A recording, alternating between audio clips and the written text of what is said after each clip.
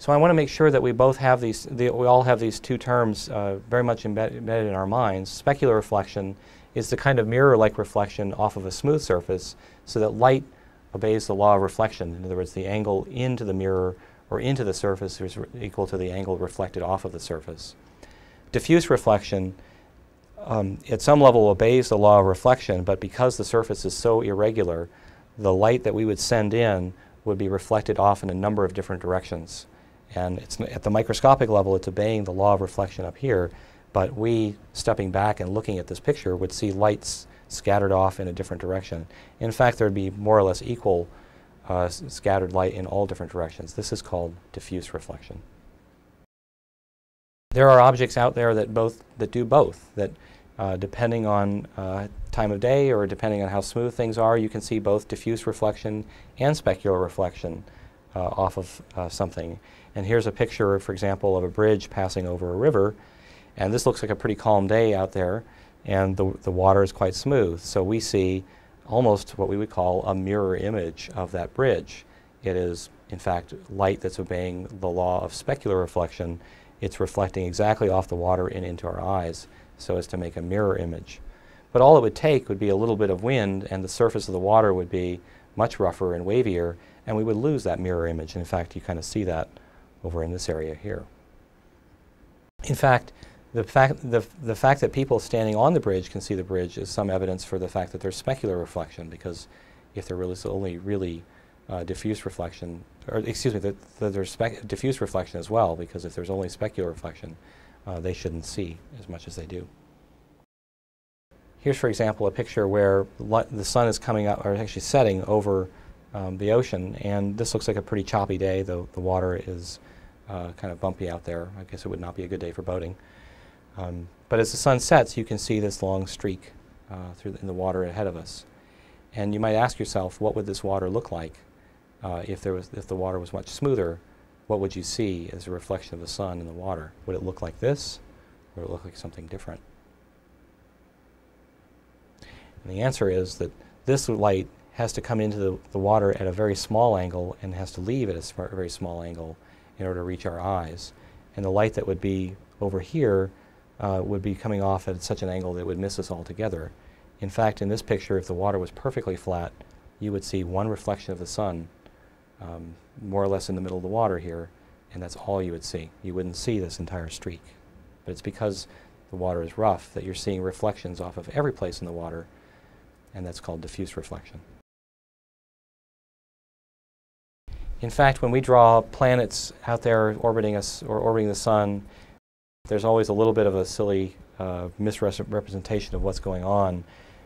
You know, if we were out there flying past a planet, we would never see the entire planet, because the planet is being illuminated from only one half of its surface from the sun, and all we would really see is the bright part, and that's the part that's diffusely reflecting light, and the back part would be dark. That's the part of the planet that's experiencing nighttime. It's a very simple explanation for why the moon goes through phases. I think if you were to ask a lot of your friends, why is it that at any given evening, oftentimes we will see half the moon is dark, many of them think that it's the shadow of the Earth, that literally the Earth's shadow is projected back on the moon and covers up part of the moon at night. But the answer is really that the moon is out there in space just like we are, and is reflecting light from the sun, and depending on where it is relative to Earth, all the light is either reflected, or if it's off to the side of Earth, then only it's reflecting the light back toward the sun, and we only see the part of the moon that's illuminated. The back half of the moon is dark at night.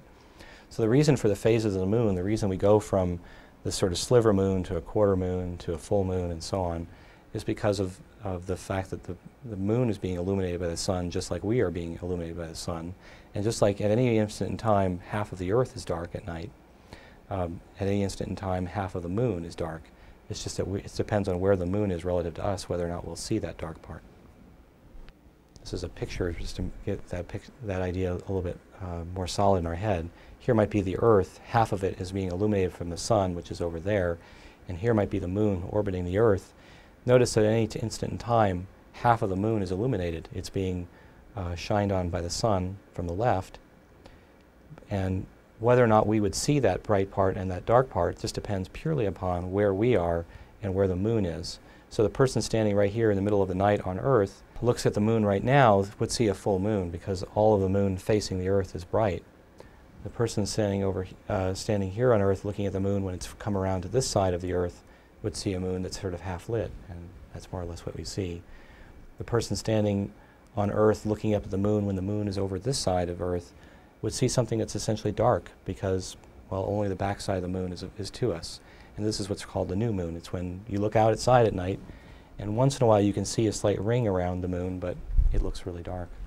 So the phases of the moon are not because of the shadow of the Earth, but because the moon is obeying diffuse reflection, just like the Earth is. And I go back to my picture because I think it embodies a lot of what we're talking about here. This is a photograph that shows the sun coming from overhead, and we see streaks of light coming through. That light travels in straight lines, and the fact that we can see it means that the light had to take a turn to come over to us. If that light beam was just coming in, we would never see that light beam like this. But the only reason we see it is because of a haze or some moisture droplets in this air around us, and those are scattering light off to us. So the light has gone through and has hit leaves, which are absorbing light, and has hit gaps between the leaves, so that's transmitting light.